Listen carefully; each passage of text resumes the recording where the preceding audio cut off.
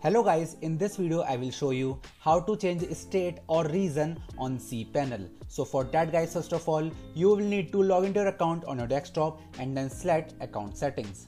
Now select update contact information and here you guys can see this category called state or province or region.